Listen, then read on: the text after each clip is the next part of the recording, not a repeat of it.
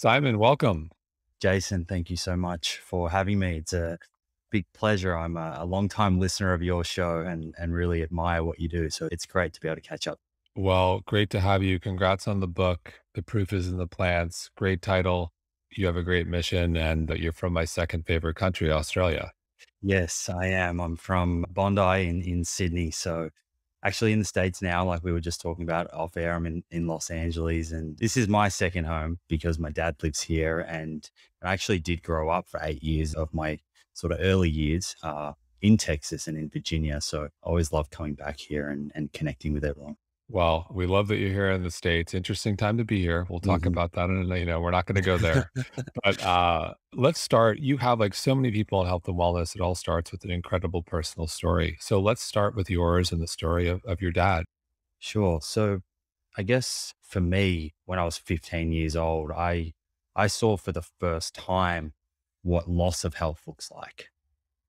And I had been spending a Sunday afternoon with my dad, and we were driving around a wine region actually in Victoria, outskirts of Melbourne. And this area is called the Yarra Valley.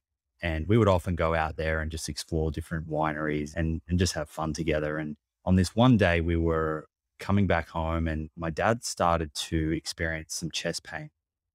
And I could see that he was a little bit uncomfortable. And so I asked him if he was okay, and he kind of downplayed it and essentially assumed a sort of position of denial. And we proceeded to go home, and we had dinner, and I checked in again, and he said that everything seemed to be okay. So I actually headed off to bed, and not too long after, I heard quite a bit of noise in the kitchen, and so I thought I'll go out and see what that is and check on dad. In the back of my mind, thinking about what he'd been experiencing a few hours earlier. And I went out, and that was when it was very clear to me, Jason, that my dad was not okay. It was the first time that I'd ever seen my dad with complete fear. I could just see it in his eyes and his facial expression. He was scared. And he was only 41 when this was happening on this day.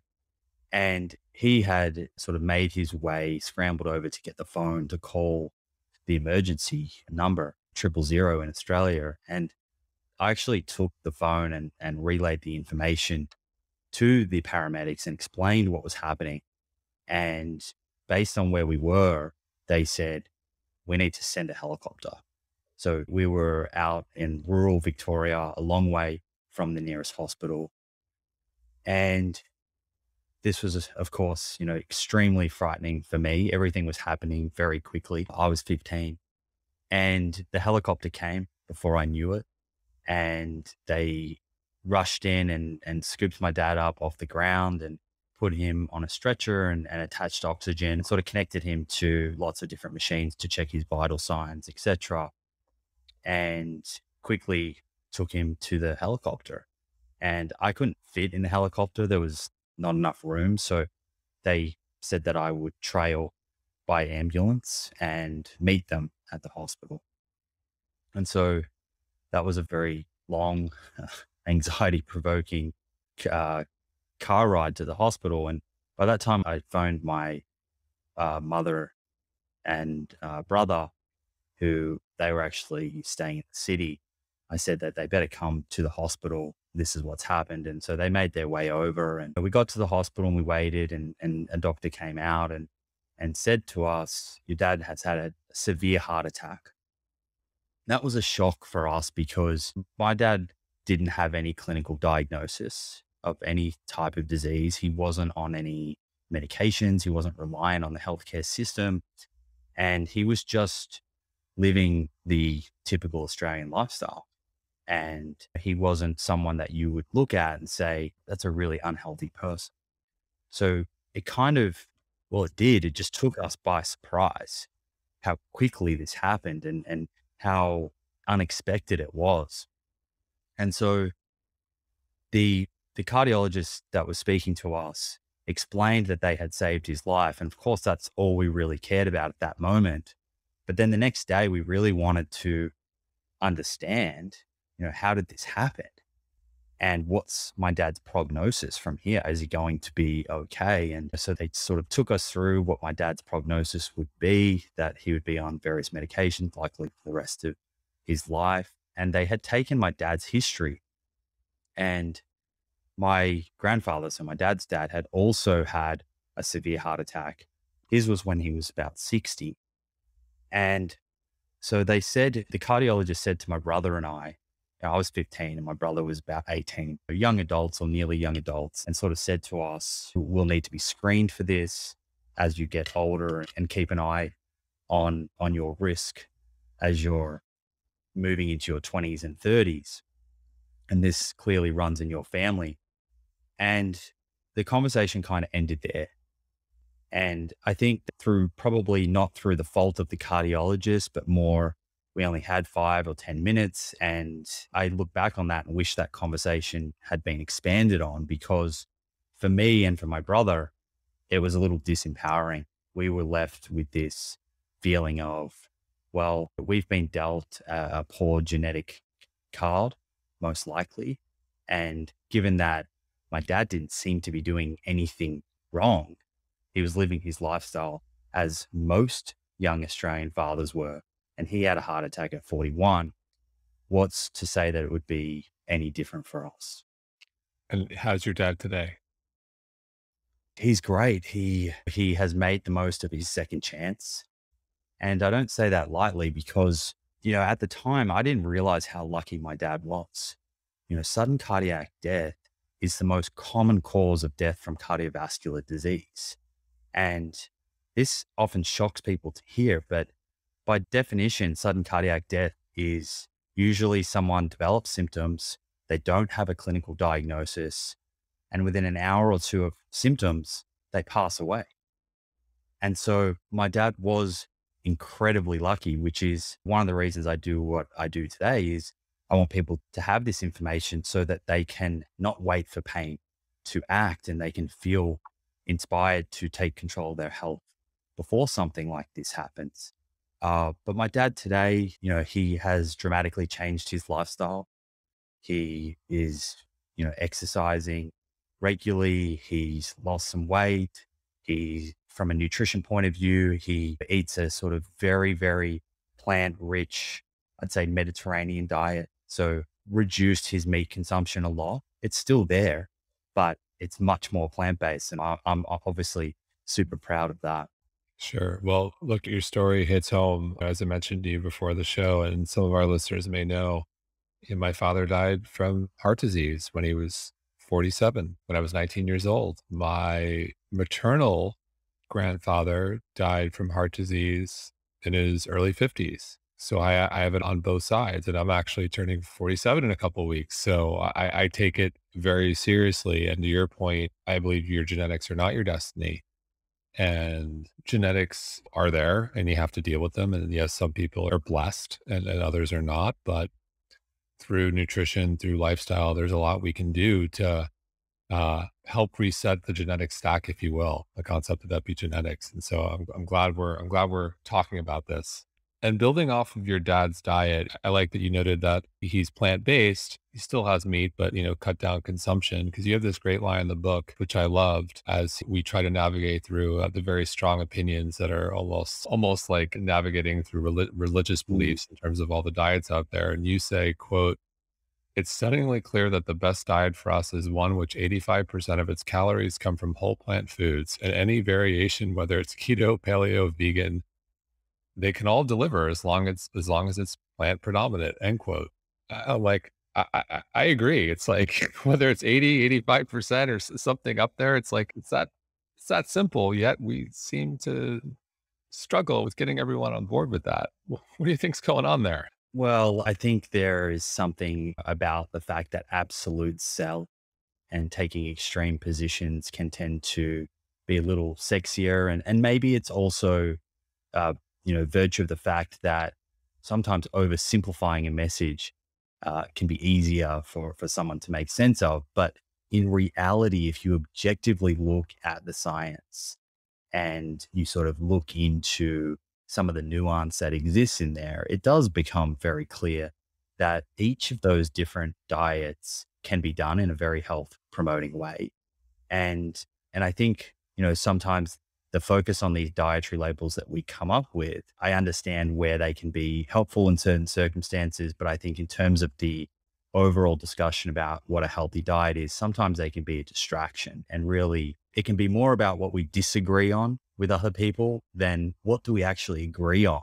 And let's focus on that, because if everyone works towards improving their diet towards that, we're going to see huge changes in public health, and we're going to see people adding a good high quality years of life to their lifespan, which is what this is all about.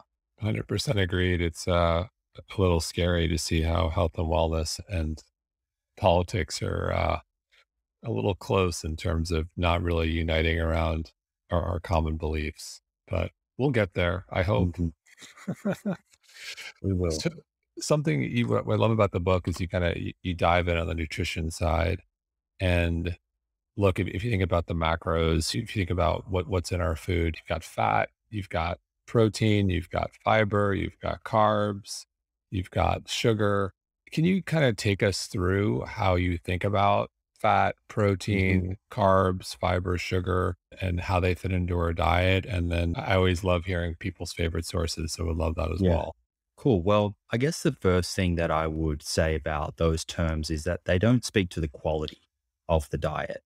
And those are umbrella terms. We know that a carbohydrate is everything from a jelly bean to a black bean.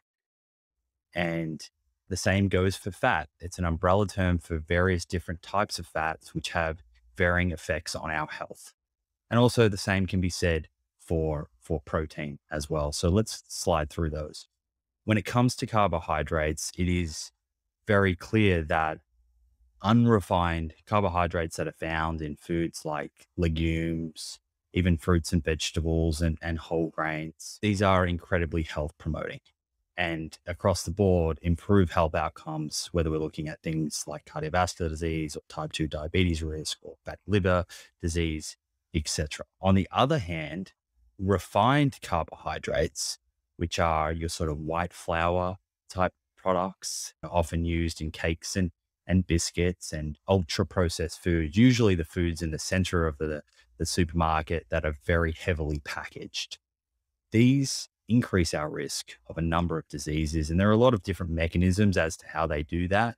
A couple of those are the fact that they're hyperpalatable and that they're easily overconsumed and therefore drive an excess of calories, which results in weight gain. But also they're inflammatory. These foods are increasing inflammation in the body. They're not good for our microbiome and our gut lining. And as they increase inflammation, that is predisposing us to a whole range of chronic diseases, many that I just reeled off, which do have an inflammatory component. So, uh, when you're eating more of these whole, unrefined carbohydrates, you are you're providing your body with a whole host of different types of fiber, prebiotic fiber, resistant starch, and polyphenols. All of these are substrates for your microbiome. And these, when I say substrates for microbiome, you can think of them as food for the bacteria that reside in your colon. And on the other hand, in the refined carbohydrates, much of this is stripped out. As they refine the carbohydrate, you lose a lot of that nutrition. And so one of the key benefits of these unrefined carbohydrates is that when they feed the bacteria that reside in your colon, in your large intestine, and there are trillions in there, these bacteria reward us. They produce compounds, metabolites, like short chain fatty acids, which are anti-inflammatory, which help maintain the integrity of our gut lining and drive down inflammation. So that's carbohydrates, I'd say, in a bit of a nutshell, and why we want to be increasing our consumption of unrefined and reducing our exposure to the ultra processed foods. if at any stage you want to jump into any of this, let me know. We No, can. no, keep on going. So you got carbs. To close on carbs, you mentioned jelly beans and black beans. I'm assuming it's not jelly beans. Maybe it's black beans. What's your favorite Mm. healthy carb? So this is a good question, and it kind of ties into protein. My protein consumption is, I'd say, relatively high, moderately high for someone consuming a sort of plant-based diet. And I do that purposefully because I'm quite active and I have performance goals. And so I actually lean more into legumes than I do into whole grains for that reason. And so beans and lentils and chickpeas and tofu and tempeh, foods like that, I'm eating on the regular. And then, of course, fruits and vegetables are also providing some carbohydrates as well. Let's go straight to protein then. So, protein, I guess, from a definition point of view, we could break it down into animal protein and plant protein. We could even start to break down that further, but perhaps we start there. And I think it's pretty clear in the literature that in Western society, we have very much made animal protein the hero of the plate.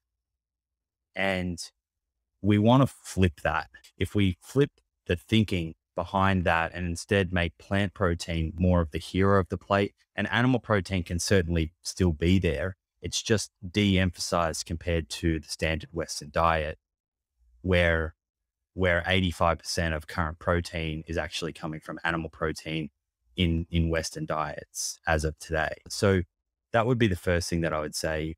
As we're shifting or choosing plant protein a little bit more often, we are reducing our risk of various chronic diseases.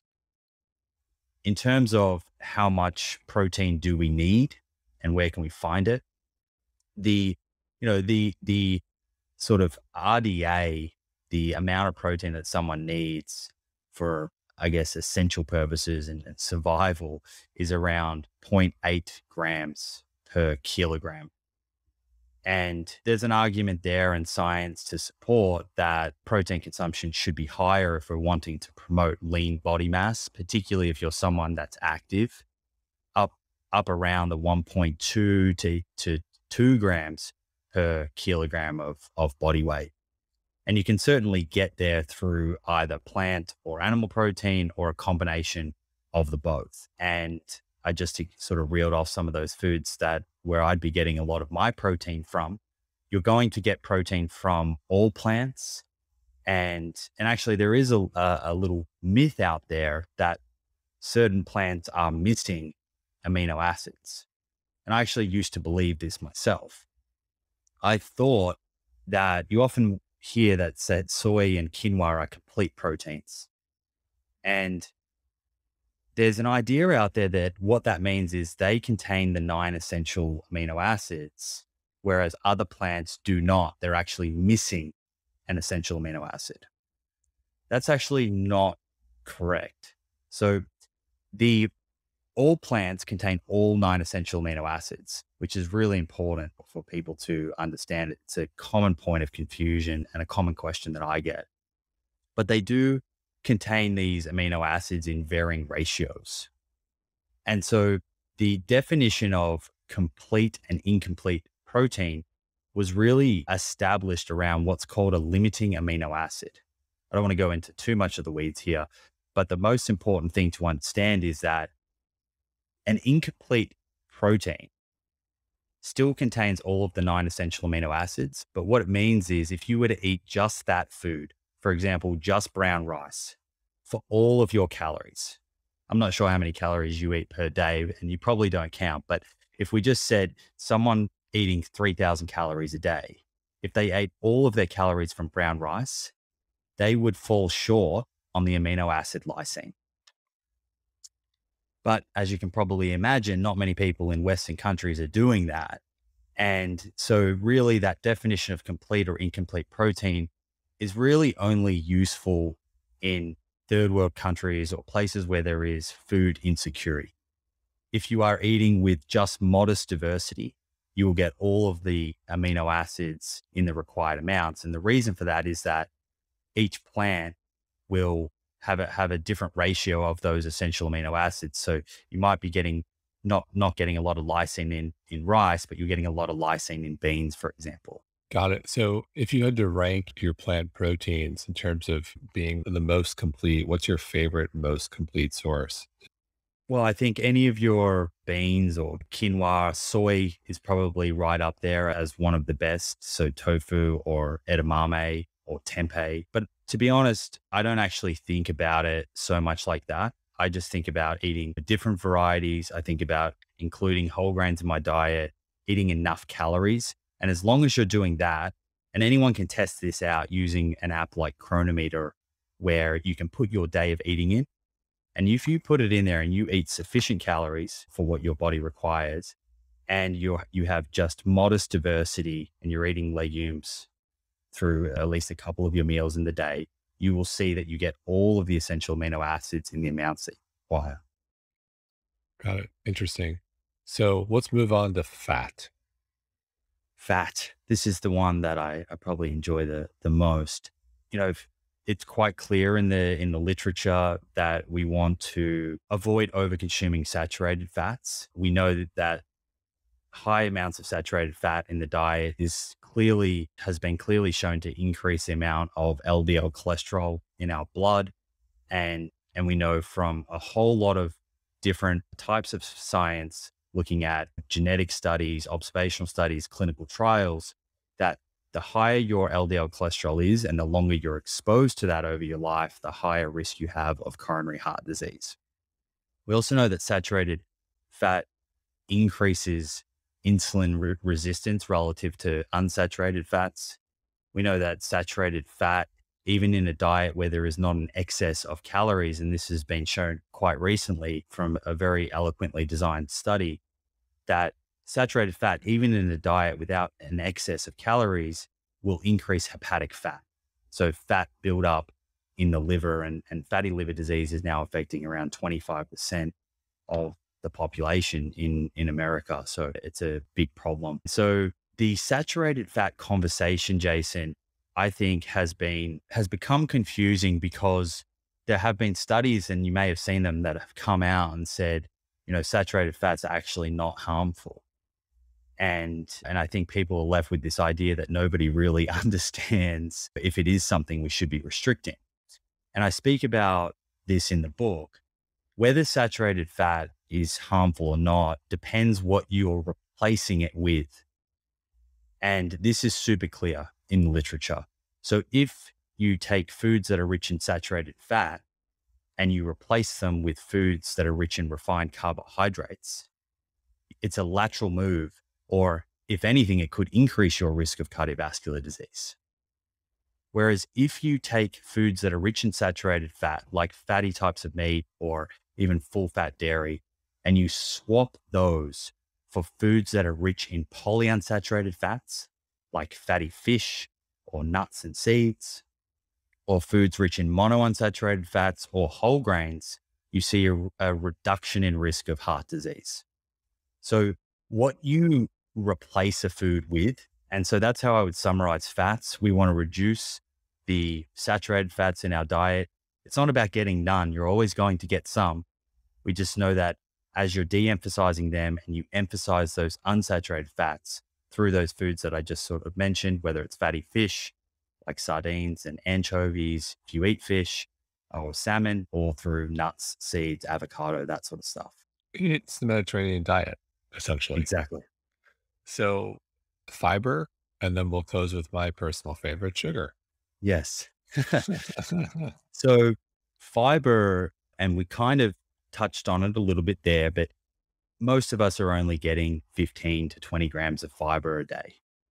And really the research shows we would do significantly better if we were getting 30 plus grams per day. And you only get fiber in plants. There's soluble and insoluble fiber. The insoluble fiber is what helps keep us regular. And the soluble fiber, as I mentioned before, is what feeds the microbiome. So many of the foods that we've reeled off so far, like legumes, are super rich in fiber. And then you've got fruits and vegetables, of course, that contain quite a bit of fiber. Even nuts and seeds have fiber. One thing I would say with fiber is that we know that healthy individuals tend to have a very diverse microbiome. And there was a very interesting study that just came out of Stanford, actually, that compared, great study. It was a randomized controlled trial that compared a diet that increased fiber versus a diet that added fermented foods. I'm not sure if you've spoken about that on this show. So really interesting findings. And I think there's some good actionable takeaway points here for us. They had one group increase their fiber intake from 20 to 40 grams per day. And then the other group, and this was a 10-week study, the other group added 6 serves of fermented foods to their diet per day. Quite a lot of fermented food. And that was like kimchi and kraut and yogurt and kefir, foods like that. And what they were looking at was, how does this affect the microbiome diversity? As we know that a more diverse microbiome is associated with better health. And then also, and this was really neat, they measured a whole host of inflammatory markers. So how do these foods affect inflammation and really modulate our immune system? And their hypothesis was that as you go from 20 to 40 grams of fiber, that will increase the microbiome diversity. And they weren't so sure about fermented foods. In fact, they actually found the opposite, and they found a few unusual things in the study. So the fermented food group across the board saw increased diversity in their microbiome, and they had a dramatic reduction in inflammatory markers. So their immune system was working better. So the first takeaway point here is add fermented foods to your diet. Now, in the high fiber group, it was interesting, there was a very individualized response. And so some people actually saw an increase in inflammation, and some people saw a decrease in inflammation. And I actually think that this does make sense. They then went back and looked at the baseline diversity of the individuals, their microbiome diversity. And what they found was individuals who had a really poor, low diversity, so a really weak gut, they struggled with the increase in fiber, and it actually increased inflammation. Whereas those that had a very diverse, well-equipped microbiome ecosystem, they did quite well and actually saw a decrease in inflammation. So what this tells me, and I know the researchers are going into running another study, is that depending on where someone's starting, it might not always be a good idea to just jack your fiber intake up certainly from 20 to 40 grams. And I quite often hear this from people. The feedback is, I feel abdominal pain or bloating. And so I know the researchers are running another study, and they're actually going to get people with a low microbiome diversity and feed them some fermented foods first for several weeks to see if that can help increase their diversity, and then start ramping up fiber. Fascinating. Go get your sauerkraut. Yeah. It's So go get your sauerkraut. And if you're finding that you're increasing fiber and you're not feeling great, my recommendation from today's evidence is to back it off a bit and go slower and build it up over a much longer period. very interesting. We'll close with sugar. Everyone's favorite, sugar. What role should sugar play? How do you think about sugar? Well, I think it's very clear that the sugar in fruit, for example, in whole fruit, is not causing the diseases that we see today.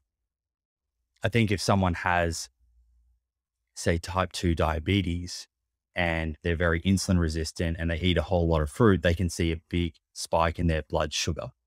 But that's more representative of what's happening underneath at a cellular level. And it's really often kind of shooting the messenger. We know uh, consuming regular serves of fruit per day decreases risk of cardiovascular disease, decreases risk of type 2 diabetes, is associated with a longer life. Refined sugar, on the other hand, I'm of the view that we should be limiting our exposure to it. And largely because it's coming in foods that have had their fiber stripped away from them, the phytochemicals, we're losing that sort of value, that nutrition value from those food products. And as I said before, they are inflammatory. And so my advice for sugars is not to worry about the naturally occurring ones that are in whole foods, but certainly I don't think it's a good idea to be consuming a lot of these ultra processed foods with lots of added sugars. And I don't think we need to be adding a whole lot of sugar, to our food. Agreed. Agreed. Moving on, I'm sure there are a lot of people listening who are saying, you know what, I should probably eat a little bit more plant based. And I think, as you pointed out, we started the show essentially, if we're going to eat 80 to 85% plant based, we're going to be in really good shape. And so when someone starts in that path, you also have to be cognizant of your vitamins, your minerals, and I'm going to segue to iron. And there's non-heme, which are plant sources of iron, and heme, which are animal sources of iron, like, Hmm. grass-fed burger. And how do you think about and it's a little bit tricky if you're a plant-based diet. If you're eating a non-heme source of iron like beans, or just any non-heme source, you got to think about combos to improve iron absorption. So can you, and I don't think most people know that. So can Hmm. you give us a little primer on how we should think about iron, specifically non-heme iron, and how to optimize for absorption? Sure. And so iron deficiency is actually the number one deficiency in the world. So this is very important. I guess the first thing I would say here is that if your iron levels are normal and you've been eating in the same way for a long time, then I don't think you need to sort of over focus on food combinations. Just keep doing what you're doing. But but there are many people out there that do struggle with their iron levels, and this is where thinking about food combinations can be really helpful. A lot of the leading sort of iron sources from a plant-based point of view are your legumes, your dark leafy greens, even chlorella, which is, more of a powder, but is very rich in iron. And also whole grains will provide iron as well. One of the best sources of iron per 100 calories from a plant-based point of view is actually tofu. Now, there are a number of different aspects of our diet that can inhibit iron absorption in these foods or enhance it. So if you're someone that is struggling, these are the things that can be really helpful for you to look into.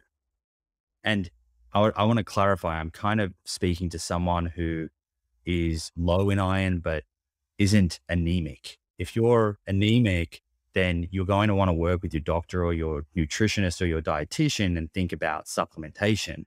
And that is just a reality for a number of people. No matter what diet people are following, there are a number of people that do need iron supplementation at various points, at least. From a diet point of view, in terms of inhibiting iron absorption, the most common ones that I see are tea, coffee being consumed at the same time as these iron-rich meals. And the tannins and the polyphenols in these drinks, as good as they are for you, will inhibit iron absorption.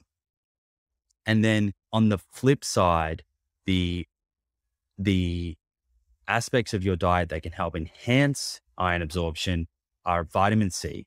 So adding capsicum or bell pepper, whatever you call it, to your cooking, for example, which is really rich in vitamin C, can be a great food to throw into stir fries, for example, with your beans. Or it could be some lemon juice, or it could be strawberries. All of these are really rich in vitamin C, and also garlic and onion.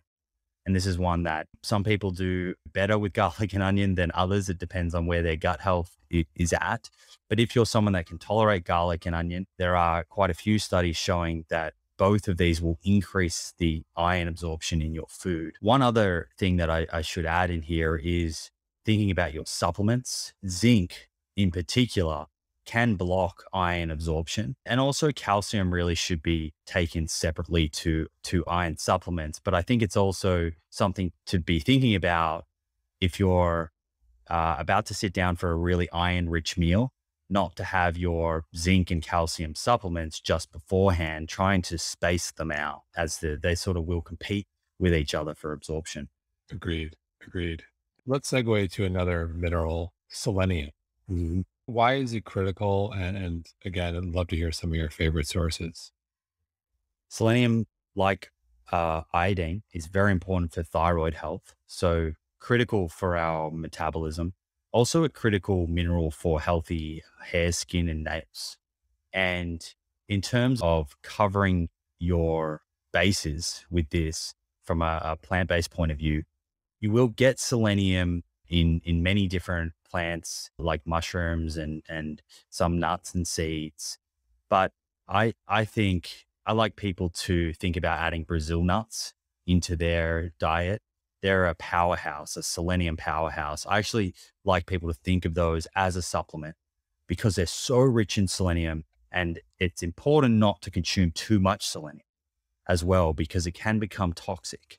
So I like people to think about Brazil nuts as a supplement and to have sort of one, two, three a day on top of eating a nice healthy diet, not going to the bag of Brazil nuts and eating the whole bag. But that's not going to be a good idea and you're going to overconsume selenium. So just eating a varied diet and getting that sort of two or three Brazil nuts in a day, and you will get all the selenium that you need.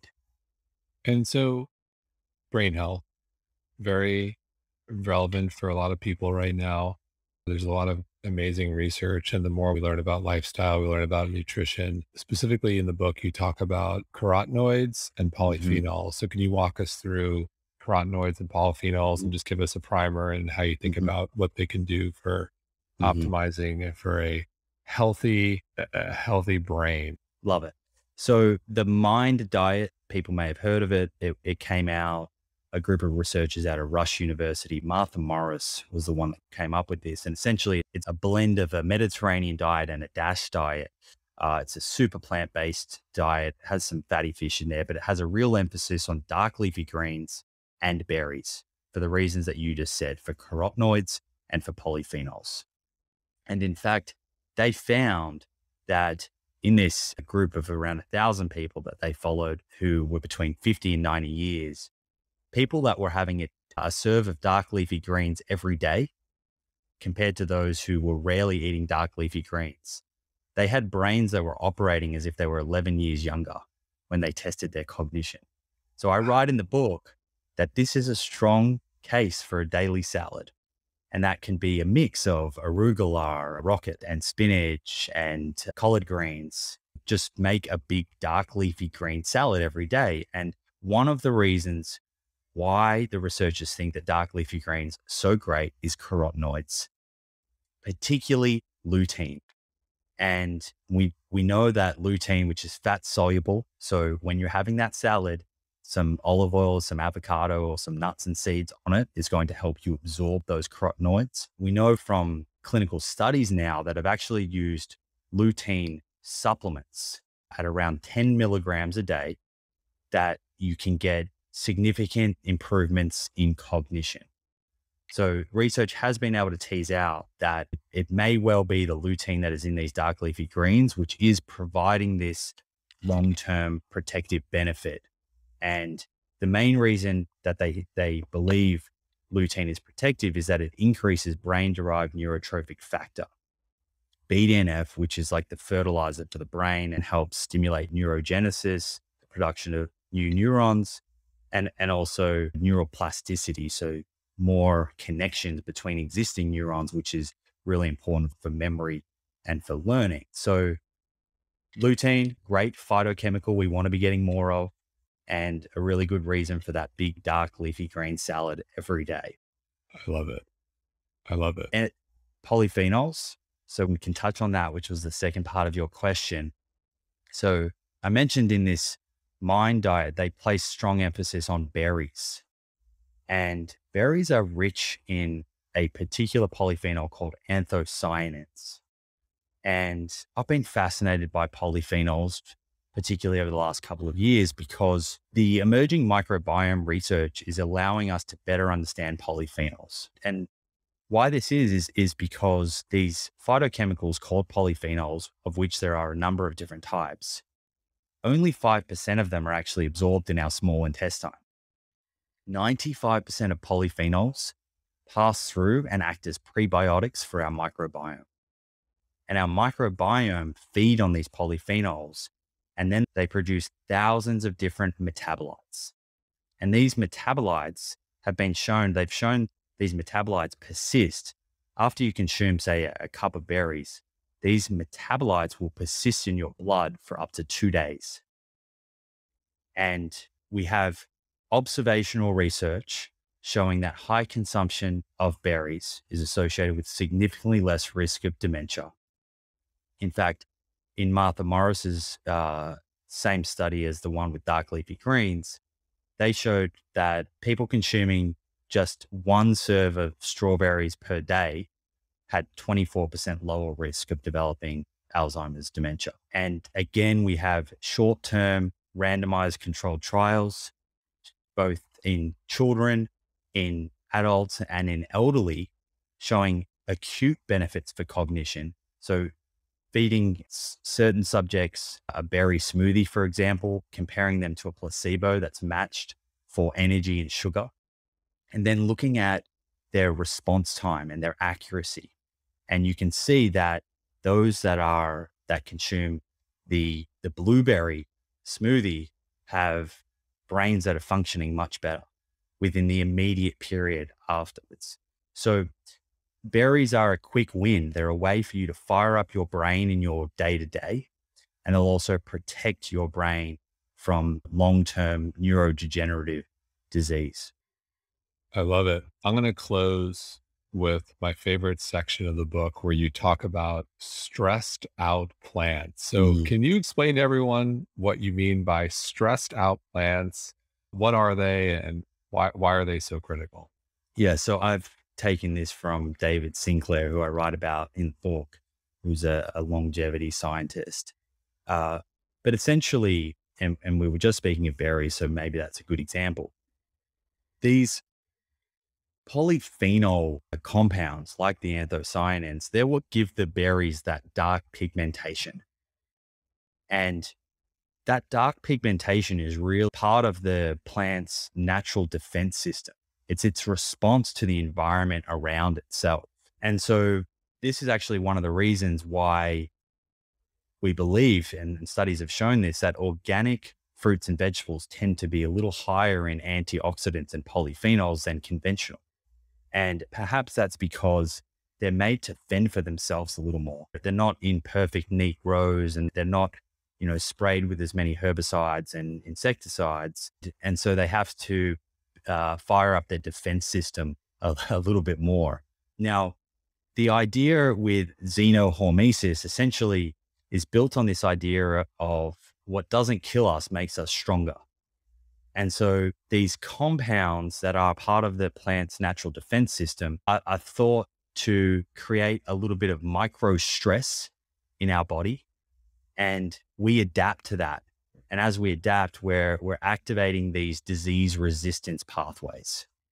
And so we're reducing our risk of neurodegenerative diseases, cardiovascular diseases, the list goes on. So that was a fun part of the book. Xenohormesis it's a theory of aging, and one of the theories about what these phytochemicals and perhaps how they're providing their benefit. But I will say that this is very emerging science. There's so much more science to come to understand what these phytochemicals are actually doing in our body. And there are 5 to 20,000 of these different phytonutrients. So there's a lot of research to be done, but it's certainly a very interesting theory.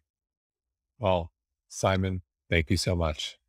Thank you, Jason. As I said at the start, big honor to come on your show. I'm a huge fan and longtime listener. So I really appreciate the time, and thank you for everyone for listening. I hope you enjoyed it.